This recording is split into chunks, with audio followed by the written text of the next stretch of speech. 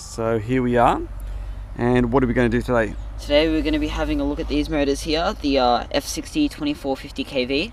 These are the T motors? Yes. And we did do a video earlier on, that was just a flight video, had no stick movements, but we didn't actually talk about what the motors were like. Yeah. So you can probably talk us through the flight, and we'll try and do what we did last time and do some stick movements. Yeah. But yeah, all in all, you're pretty happy with these motors at the moment? Yeah, I love them. They're really, really good. So he was using Cobras before this, but his Cobras were getting quite old. So T-Motor got these out to us. So we're trying these out and see exactly how they go with the GoPro, etc. So yeah, let's make it happen. It for a flight. Now you have done a tune with this, haven't you? Yes, I have. And it did tune really well. So yeah, that's nice. And this is running Betaflight 2.2 also, So Betaflight 2.20, it must be freaking everyone out. Yeah, this is by the sheer fact that we haven't actually updated. So we are actually running a newer version of our Betaflight on some of the other quads. Now we've got some people walking on the track, so stay clear of the track. I will. Looks like a mum and a little boy. So we might have to stop the video and... oh, balance plug. Oh, it's not even plugged in. So he's going to fly without plugging it in. So we're going to try and take off without it plugged in. Nah. The T-motors aren't that good, are they?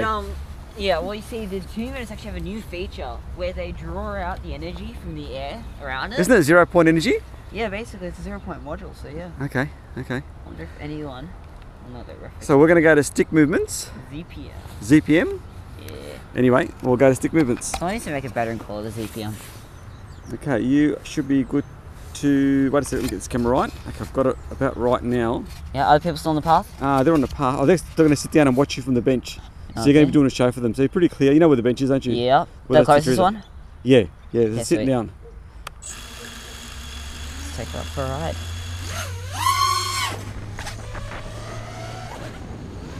It is really smooth. So where are you noticing the difference between these and the Cobras? Where? Okay, well obviously these have a lot more power than like other motors around. But you're concentrating, aren't you? Yeah. He's actually fun. He's trying to talk and concentrate and hopefully not put the quad into a tree. Yeah.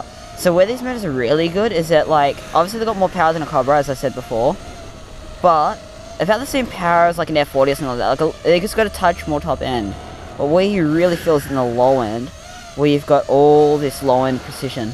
But then obviously if you want to, you can actually go quicker and still have like more top end than what you have with, say, a normal 2205. Is it also more like with the over-unders?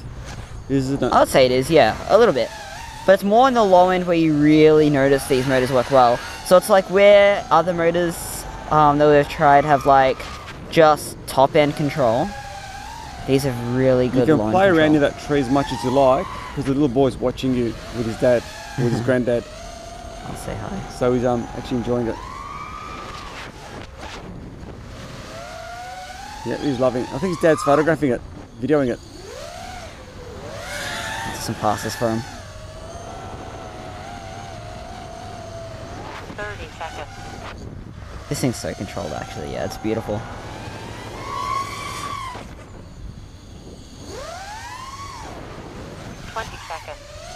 Yeah, you've definitely got an audience. There's no two ways about it at all.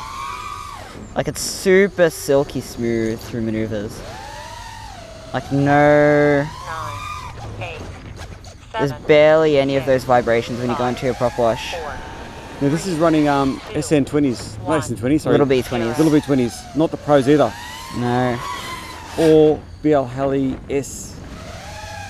So hopefully we'll get that going on your second Alien, isn't it? Yeah, I should probably land, shouldn't I? Should probably bring it for landing. This is where that low end power is going to come in handy also. Except when you don't cut at the right time. A little bit of bounce. But yeah, so they're really nice motor. They are a little bit heavier than your F40s and stuff like that, but they do have a little What's the weight of them?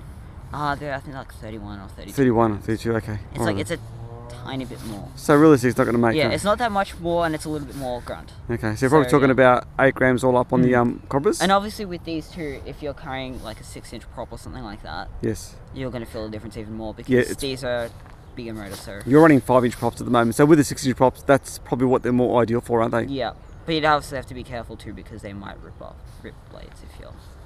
Yes, we've had that problem, haven't we? Yeah, like 2300 and over. If your props are even like a little bit damaged, you can spit them.